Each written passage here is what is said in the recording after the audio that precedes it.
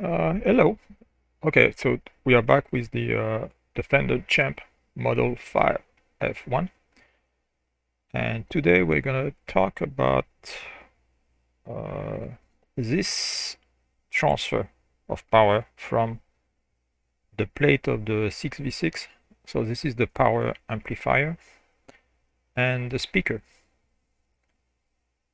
and why we need an output transformer here. Okay, so let's talk about that. Okay, so let's assume that there's no output transformer, and so this is your 6v6, so this is the plate, this is the cathode, and that's your the circuit. The current goes like this. So let's assume that there's no output transformer, and that the load is right in the circuit. So the load would be the speaker. So that's what we have. Okay, so this is a simplified version of that circuit, the plate circuit of the 6v6. The load is the speaker. At this point, we do not have a output transformer in the picture yet. So if you go back to this, you have your plate circuit with the load. So it's basically a source and an internal impedance. So this is what I show here on the left. You have a source, an internal impedance of the source, which I call ZS, S for source, and you have the load with an impedance of ZL. So that would be the speaker, and this would be the tube. This whole thing would be the tube. This would be the tube. That's the tube, the 6v6. So these are basic concepts that are very important. You have maximum power transfer when ZS is equal to ZL. So the internal impedance of the source is equal to the load impedance. That gives you max power transfer. And remember that the power P is equal to VI. So max power transfer, that's what we want to drive the speaker. That's what we want. But let's talk about in general. Sometimes you don't want maximum power transfer, you want maximum voltage transfer. So you want the max voltage possible to be delivered to the load. In this case, you want the internal impedance of the source to be much less than the impedance of the load. And why is that? Because if you look at this, you have some current going through this. So let's say I. There's a voltage drop here at across the S, and there's a voltage drop across the load. So what you want, if you want maximum voltage delivered to the load, you want that the drop is max here. You don't want a large drop here. Okay, so that's if ZS is much less than ZL, much of the voltage is going to be dropped across the load, which is what you want if you want maximum voltage delivered to the load.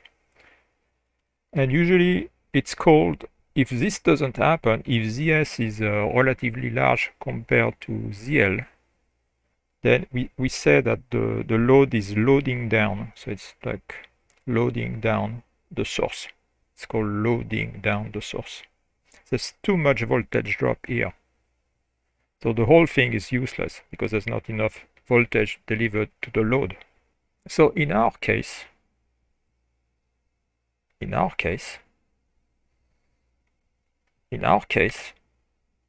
load is the speaker. Remember that. So the problem in our case is that the ZS, so the internal impedance of the source, the internal impedance of the plate circuit of the tube, is about 5,000 ohms. And you can figure that out if you look at the characteristics of the tube. So for maximum power transfer, and remember when you try to drive a speaker, you want maximum power transfer. Okay, not maximum voltage, you want maximum power. So it means that the Z of the load should be also 5000.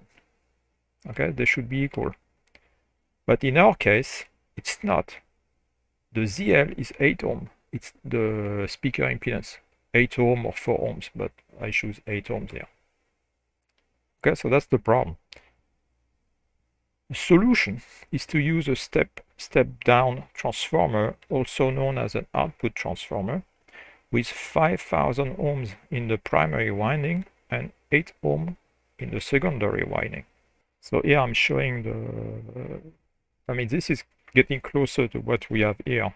You have the plate circuit, the transformer, and you have basically the speaker circuit. Okay, so this is your tube with the, so that's in the previous pictures that was referred as S. And this is the impedance of the source. So in our case, it's 5000 ohms. So this whole thing is your tube or the plate circuit. And so the tube needs a plate load corresponding to 5000 ohms for maximum power. So you want, if you have 5000 ohms here, you have maximum power in that circuit. And on the other, so that's your transformer here, the output transformer. And here you have 8 ohm and 8 ohm in that winding, on the secondary winding. And this is your speaker, 8 ohm. And again, you have maximum power transfer in that circuit. So max power here, and here the power across a transformer is constant, it's the same. So if you look from here over there, you have max power. This is exactly what we want. Maybe I'll talk about the turns ratio. So if 1 is the primary and 2 is the secondary and n is the number of turns in the winding, n2 over n1 is equal to square root of z2 over z1. So in our case, z2 is 8 and z1 is 5000. So it gives you a turns ratio of 1 over 25. So here you have, if here you have 25 turns, here you have only 1. And yeah, the power is the same on either side. So P2 equal P1. So V2 I2 is equal to V1 I1. So it means that the current in the in the secondary is 25 times the current in the primary, and the voltage goes the other way around. Voltage in 2 is 1/25 of the voltage in 1. So that's just a side note. Okay, so I think that's pretty much it. So let's go back to this thing. So again, this is the plate circuit. It goes like this. And this is the speaker circuit.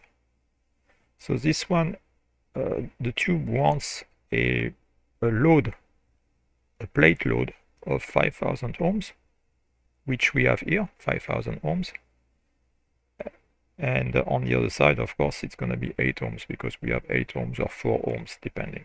And this, so that's the role of the output transformer. It's basically impedance matching, if you will, for maximum power, not maximum voltage, maximum power, because you want a lot of current here. You don't have much current there, but you have a lot of current here. You have lots of voltage here, but you don't want much voltage there. Okay, so I think I'm going to stop here, and I think I'm pretty much done on the 5F1. We'll see. All right.